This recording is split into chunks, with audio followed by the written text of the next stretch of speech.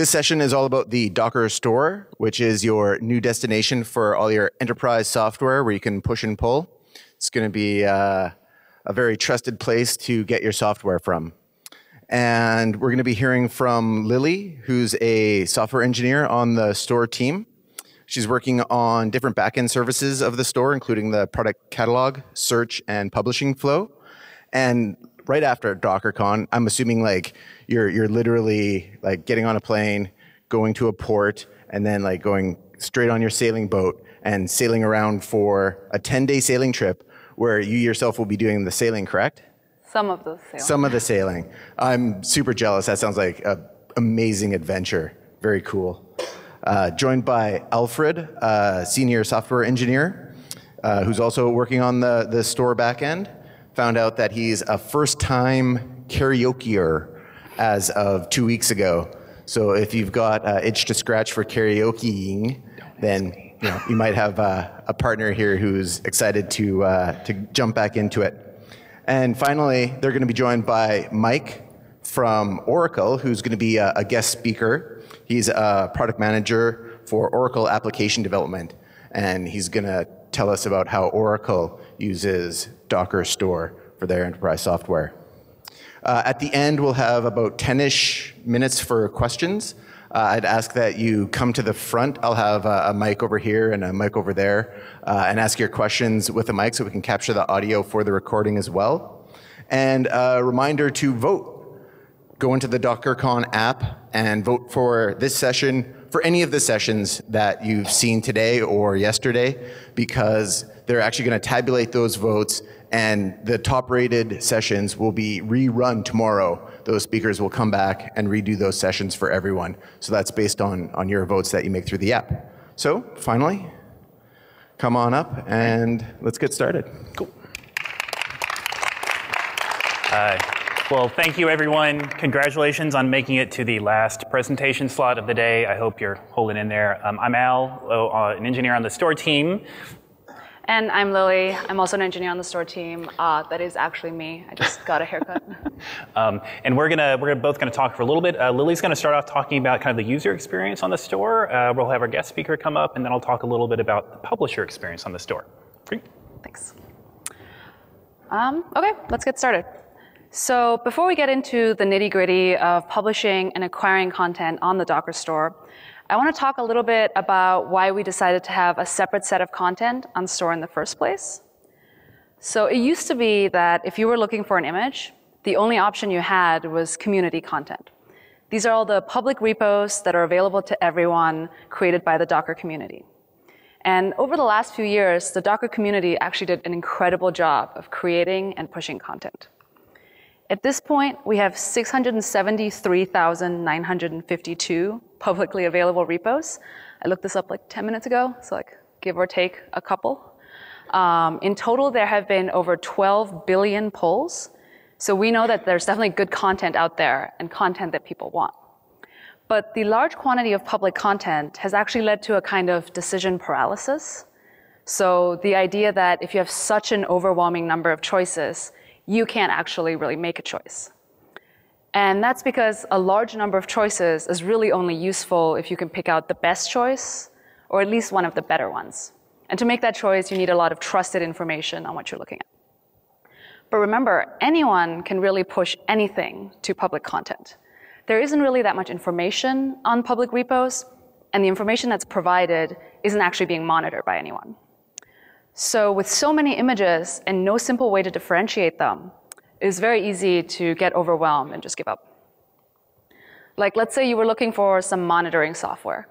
You could end up with hundreds or even sometimes thousands of results. So how would you know which one to choose? How do you know which one is better, which one actually does what it says it does? And even if an image works really well, how do you know that it's secure? It could have a whole bunch of vulnerabilities that could put your production environment in jeopardy. So as a first step of dealing with these issues, we created the Official Images program. Official images live under the library namespace. They're the ones you can pull without any name qualifier. It's like Docker pull Ubuntu or Alpine or something like that. Maintainers of these images created them as part of a collaboration with Docker, and their content is reviewed for quality before it's live. Official images are also scanned using Docker security scanning, and those results are publicly available. So official images very quickly became the most popular public content by a long shot. There are right now only 139 official images, but they account for over 20% of all polls. So the official images program really showed us that there's a huge demand for curated and trusted content. The issue with this program is that it was always meant for images of a few specific categories, but there was actual demand for curated content of pretty much all categories. There were also a few other limitations, especially if you were looking for content not just to play around with or prototype with, but to actually run in a production environment. Like, let's say you found a great image, it's secure and it works well, and you've been using it successfully in production for a while. What happens if, and more realistically, when something inevitably breaks? There's really not much you can do. There's no one you can turn to for support. So at this point, we realized that the content that was publicly available just wasn't enough. And because of all these reasons, like too many choices, security risks, lack of support, and everything else I just talked about, we decided that we needed to build a platform dedicated to curated content. And that's why we built the Docker Store. The Docker Store is, like I just said, a platform for curated Docker images. So not just anyone can push to store, publishers have to apply and be approved. Then their content is scanned, again, using Docker security scanning. And if there's any serious security risk, we'll work with the publishers to improve their content.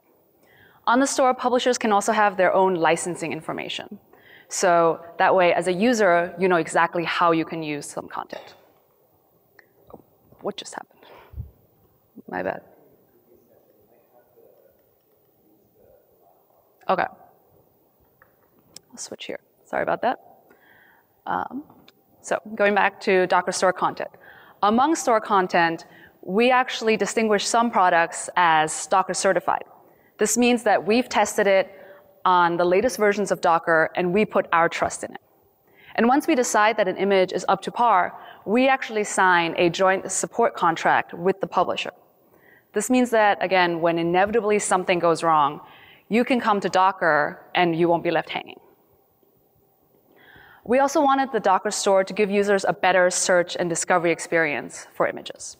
So you can search for images in a lot of different ways on the Docker Store. You can filter for images by type, so like containers versus plugins. You can also look for images of specific categories or images that run on specific platforms. Users can also leave reviews on the Docker Store, so you can read about the experiences of others before choosing a product. So I've just talked quite a bit about the Docker Store. Now let's switch over to the store and take a look.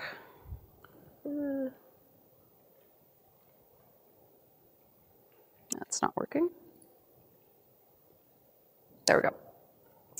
I'm not mirroring, so bear with me. I'm going to be leaning over a little bit. So let's say I was looking for some monitoring software. I could search for that in the Docker Store. And if I switch to community content, I can still browse all the publicly available community images. But let's say I'm looking for monitoring for my production environment, and I really want to have trusted information on an image. In that case, I would go to store content, and if I'm being a little bit extra cautious, I would look for images certified by Docker. So at this point, Sysdig comes up first, and we can take a look. On this page, you can read a full description on a product, as well as see some images, screenshots, etc. And after reading all of this, I'm a big fan of this, so I'm going to buy the basic cloud plan.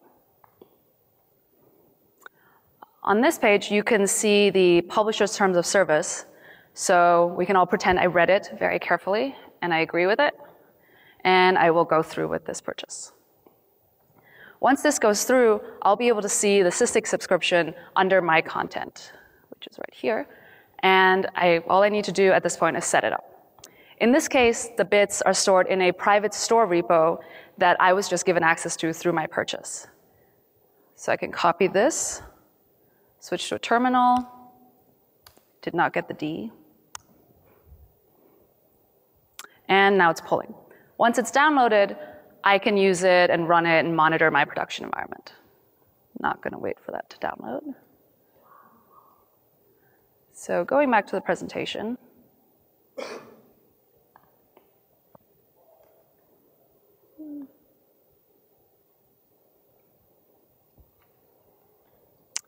Since the Wi-Fi didn't bail out, I can skip all of my screenshots. So at this point, we saw the experience of the Docker store from a consumer perspective. Now, if you're a publisher and you're asking yourself, how can I get my content in that format in front of users? We actually have someone here who has gone through that process. So please help me welcome Mike Lehman, VP of Product Management at Oracle. Great. Thanks, Lily. Thank you. How do I drive? Is it just the keyboard? Yeah, just okay, awesome. Oh, I see, it's not mirrored. Now I understand what you mean. So thanks very much. As you guys probably saw this morning, if you were at the keynote, we announced putting our catalog, our software catalog, up on the Docker store. Pretty exciting. I mean, it sort of reflected exactly as Mark Cabbage, who's pictured here, talking about it. You know, if you're a Docker developer, if you're a modern developer, you're typically developing Docker these days. If it's not on Docker, I won't download it. So we wanted to bring that experience of making it very friendly for developers to get access to our software catalog there. At the same time, to what Lily talked about, you know, we really wanted to, it's enterprise software. It's, you know, Oracle database, it's Oracle WebLogic, it's Java, it's sort of the tools and the lingua franca of building enterprise applications. We wanted it to be trusted and curated and validated not only by us as a software provider, but by Docker as well. So that was sort of the overall arching reason behind it. You know, if we go into the store itself, if you go now and sign on to Docker Store, what you'll see is the images. There's obviously MySQL, Oracle database, Java. Alfred, I think you were saying that there was 50 polls already this morning, so people are doing it. There's a lot of interesting questions coming up. Hopefully we'll take a few at the end of the talk, but it's been a pretty exciting experience. I assume that there's a number of ISVs out there, and you're probably looking to do the same thing that we are. You know, you ultimately want that sort of experience where you know your software is the best software. You want it to be presented in the best way. You want it to look and feel exactly the way you want it to. And what the guys at Docker Store have done is actually enable us to do that. I think if we go to the next slide, one of the things that obviously Oracle has is not only commercial enterprise software, but we have a huge open source portfolio, whether it be MySQL, Oracle Linux, Java itself is OpenJDK. We have a large portfolio of open source stuff as well. Currently that is available on Docker Hub, so you can go out there and find our published images out there. But what we're doing is we're working with the Docker Store team to sort of give an overall integrated experience, not only our commercial software on Docker Store, but a look and feel experience around Oracle with our open source software in the same kind of environment. So this is kind of a great way, if you're an ISV, to sort of present yourself out to the developer community, and obviously the developers who are using this get the trust and the belief that it's a good place, a good software image to be pulling. Now, you know, this sort of summarizes up the experience of what we're all about here. So take our software, make it available on Docker containers. We have a huge set of customers that are running Docker on other clouds, or Amazon, Azure, Google, as well as our cloud. So ultimately, let's Dockerize our portfolio, make it available there. Distribute it widely through a well-known, curated, trusted environment, Docker Store. And then also give a great experience around building and deploying applications on Docker containers, and I'll talk a little bit about that. And then finally, collaborate. If you in the Docker community, if you go look at what we've done, all of the process for creating our images is all published out on GitHub. So you can go out to GitHub/Oracle, and you'll see that there's all the instructions of what we've done to create the images there. So we're trying to do this in a very open, transparent way that you get access to not only the images in a trusted environment, but how we actually created them as well. What comes out the other side for this, if you're an ISV and you're building out not only a software portfolio, many of you are developing and deploying on cloud, is that you also get the opportunity to talk about using that software in whatever your deployment environment of choice is. Obviously at Oracle, we have a public cloud environment where we've got a ton of Docker options here. If you're down at the at our booth earlier today, you would see that we talked a bit about our bare metal environment, our virtualized environment, as well as our container service. In fact, the container cloud service that we're showing is actually, I'm not sure how many people are actually from Austin here, but the container cloud service is actually developed by our local team right here in Austin. So that's pretty cool for these guys to be here showing it as well. The other thing that's going on in our cloud, again, the reason that it sort of plays really well with publishing on Docker Store, and again, as an ISV, if you're going to do the same thing, is you can talk about application development. You may have heard as well today, I think Mark mentioned it on the keynote, that we acquired a startup in this space, Worker, for doing CI/CD of Docker images, and obviously that plays into our deployment environment on the container cloud. Again, if you're an ISV, publishing to the Docker Store is an opportunity to get your message out there, and then obviously talk about the rest of your product and how it works in a Docker ecosystem. So that's kind of the story of, you know, product integrating in with Docker Store and so forth. I do want to say that there's more coming. So, you know, this journey of publishing our software catalog, there's more to come. Obviously, Oracle is a very large enterprise. We have tons of software. All of our software is being Dockerized, so we're engaging more and more, bringing more images there. Couple ones that I wanted to highlight, because I often know that the developers are keen about what's going on with Java. So there's a new project that started up in March called Project Portola on OpenJDK. So we're going to have a very lightweight Java image built on Alpine Linux. So that's very cool. We actually just did a new release of Java 8, I think it's update 131, where we've done some deeper integration with Docker as well. So it's an opportunity again to engage with developers and sort of, again, go through that channel of Docker Store. Lily showed this morning Oracle Database running on Docker. There's an updated image that we hope will come out actually next week. I think what Lily was showing was actually release 1 of Oracle Database, 12.1. We're just rolling up the 12.2 version. So something that you sign up for, and it's actually a great value proposition, is this continuous integration with the Docker Store team publishing out these images. And obviously this is sort of the next step that we're working on. So I'm going to turn it back over to, I don't know if it's Alfred or Lily or the dynamic duo. So hopefully that was a useful background on our experience. Right. Thank you, Mike. That was great. You can try it. And you can try it.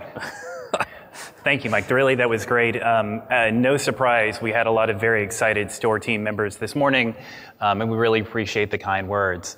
I'm just going to recap a little bit about, let me find my speaker notes here. I just wanted to recap a little bit of the value to publishers for publishing products to store, and then I'm going to just go through the flow of what it takes to sign up as a publisher, and then to put a product onto store. As far as values to publishers, we've already heard a few today. Let me just mention a couple of others. I mean, no surprise, clearly customers like the power, flexibility, and security of Docker. So putting your product on store, it lets your customers get all the benefits of Docker tooling to install and operate your product.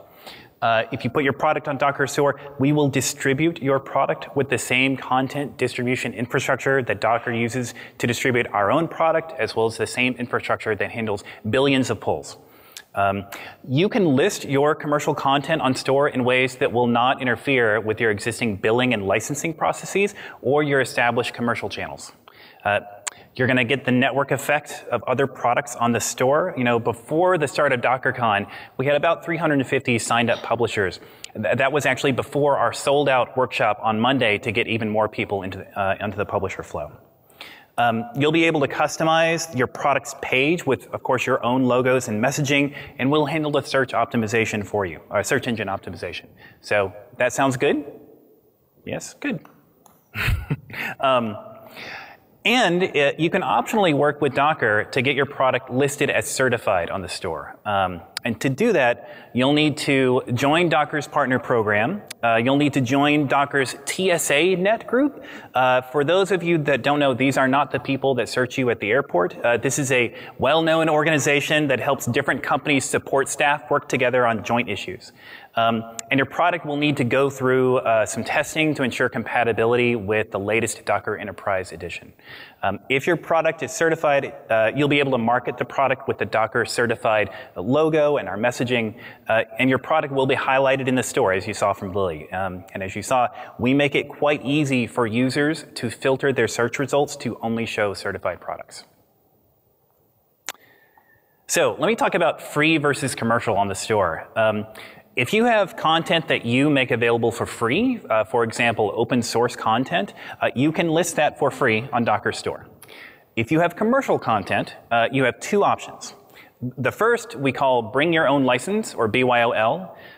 Many of you here likely have some existing customers, and you probably have an existing billing and licensing system and existing channels for your product. In this case, you and Docker will come to an agreement on a fee scheme for listing your product on the store. Users can subscribe to your content and pull it from the store, but they will not be charged by Docker. They'll use whatever licensing system that you're already using. So this is a great option if you're in a large or established ISV that already has these systems in place. Alternatively, you can let Docker handle the billing for your content. That is, users will provide their own credit card details to purchase subscriptions from store, and will handle the monthly billing. And in this case, Docker will take a fee from their subscription proceeds. Okay, so I'm going to walk through the surprisingly few steps just to sign up as a publisher and get your product listed on the store. To sign up as a publisher, go to store.docker.com. There's a publish icon at the top of your web page. Just click on that. You'll show this form. You'll need to provide an organization and a team, and we'll let members of that team publish products and look at publisher reports. Today, we're still doing manual reviews on the publisher sign-up, so it may take a couple of days for you to be authorized as a publisher, but we'll send you an email once you're set up. Then you'll be able to go to the Publisher Center via the same Publish button on the store. And here you're going to see any products that you've published or have submitted for approval. And starting the submission process, all you need to do is click on the new button, New Product button. And when you do that, we're going to ask you to fill out 3 forms. The first form is just the basics, the name of the product, whether it's a container or a plugin, and the image repository and tag of your product's Docker image. You can enter multiple repositories and tags. That's useful if you'd like to enter multiple pricing or product tiers, and I'll talk about those in just a little bit. Next, on the product information form, you're going to provide the images and the text that we use to create your product's page on Docker Store. And this includes items like the tagline, icon, screenshots, as well as the documentation and the support links. And I just want to emphasize, this is your opportunity to create a beautiful, enticing, and informative page for prospects or customers. And on the final form, you'll tell us how you'd like to charge for your product. Who is allowed to pull its image, any kind of click-through license that you require for someone to actually subscribe to it. Let me kind of go into detail here. As I mentioned, for pricing options, there's 2, free and commercial. If you have content that's freely available to users, you can list it on the store for free. You then get to choose whether you allow anonymous access to the content, or whether the user just needs to be logged into any Docker account for pulls to work. If you also are listing commercial products with us, you'll be able to get reports on the users that pull your image for that option. For commercial content, you'll always use what's called the subscribed users only option. If you're using BYOL, you have a BYOL agreement with Docker, you'll enter a price of $0 here because users will not pay Docker for access to your content, right? We've worked with you to come up with an agreement. However, if you're going to use the pay through Docker method, this is where you'll configure a price for your subscription. And if you create a price subscription, then Docker is responsible for invoicing and billing users. Today, we only allow in advance monthly charges for products, and we may allow more options in the future. You can optionally also allow the first month's billing period to be free, so users get a trial period before they're charged. Now, some publishers may want to list multiple variants of a product. For example, you may have a developer version with a limited feature set and an enterprise version with everything. And in this case, this is where you'd use the multiple repositories and tags. You'd specify the repo and tag for each of those tiers, and then for each tier, specify exactly which pricing option you'd like to use. And that's it. So once you've completed the 3 forms, you can submit your product for review. The duration of this review depends on just a couple of factors. Really, the overall quality of the images and the text. We just want to make sure everything looks really, really clean. And very importantly, the results of a security scan on your image. If we have questions or we need to request a change, you will get an email from us and you'll see changes needed next to your product in the Publisher Center. We'll provide feedback on how to improve your listing, and we'll try to provide pointers on how you can resolve any issues that come up with your security scan. If you get change requests from us, please remember that our overarching goal is for users to have a great experience on Docker Store and to get access to high-quality, secure content. Well, once you're approved, we'll immediately publish your product to the store, and we'll notify you via email. And your content will appear in searches both on the store and in search engine results very shortly thereafterwards. And with that, your product is on the store. It's pretty simple. And what happens next? I'm going to talk about today and then start talking about a couple of roadmap items. Today, for commercial offerings, we give publishers access to 2 types of downloadable CSV reports. There's a pulls report, which includes details on who pulled your image, and a sales report, and that includes subscription events like termination and creation. In both cases, we'll provide user information like name, account name, and email for the relevant user. Now, we are working on making this information a little more palatable, including better activity dashboards, and that would include pull activity and, if you're using pay through Docker, revenue graphs. Another important roadmap item for publishers is being able to respond to reviews. So we do allow users to review your content, and we know it is important for you to respond if needed. So finally, a couple of other additional items on the roadmap. We've had a lot of interest in BYOL type listings. We would like to make it possible for publishers to create store subscriptions on behalf of their already entitled users, and for the store to access and present publisher-specific license details. That way someone can get a subscription through the store, we can talk to you via some API and present that license information directly in the user's page on store. To support organizations that don't allow access to the Docker public repository, perhaps because they just disallow access to the public internet in general, we'd like to have that organization, if they have a local DTR, the Docker Trusted Registry, we want to be able to sync the store purchases for that organization onto the organization's CTR so they can pull those purchases internally. We know this is going to be very important for large enterprises that use this model. And of course, we have a lot more planned. So in summary, Docker Store is the best procurement and distribution platform for Docker images. Users get the value of high quality, secure content, and publishers get to leverage Docker's distribution and reach. And we would love to see your logo here next DockerCon. So with that, we'll turn it over. Actually, I think we'll open up for questions. So Lily, where are you? If you want to come up and join. In the meantime, I also wanted to, Krish, can you stand up, please? So everyone, this is Krish Garmella, who is the director of the store for Docker. And if you ask us hard questions, we're going to make him answer it. Great. First of all, let's thank our speakers.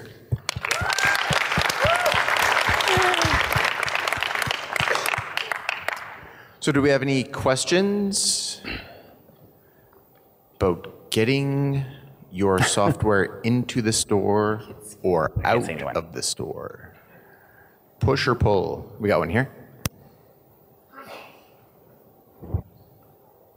Hi. So what if your software requires an external container for like a database or something like that? Can you publish software that pulls other images onto the store, or does your what you publish on the store have to be a single container? Can we end this?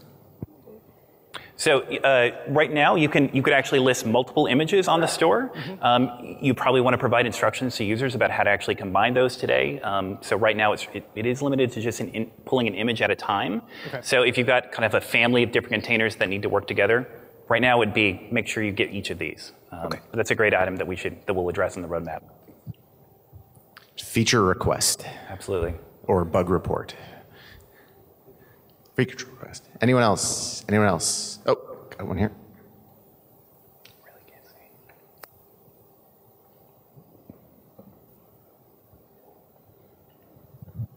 Feature request for a way to find, if I find an image I like, it will show the author. I don't seem to have any way of clicking on it to see other things that that author may have published. And if you check other markets, that's a pretty common feature. I was trying to find my own Hewlett-Packard Enterprise stuff. Yeah, sorry about that. Yeah, actually, so during Mike's presentation, we actually showed kind of a mock-up of what we'd like to do there, because we know that's very important. I mean, for example, we'd like to be able to show all of the wonderful images that you've actually put up on the store so that someone can kind of see the listing there. So, thank you. Work in progress. Ready for review? Not yet. Anyone else? Oh, got another one.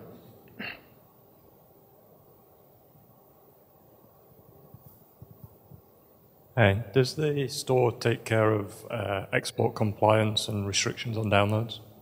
Actually, we do. So both the store as well as Docker Cloud and Docker Hub actually all go through export compliance regulations. So to make sure we're not pushing to places we shouldn't.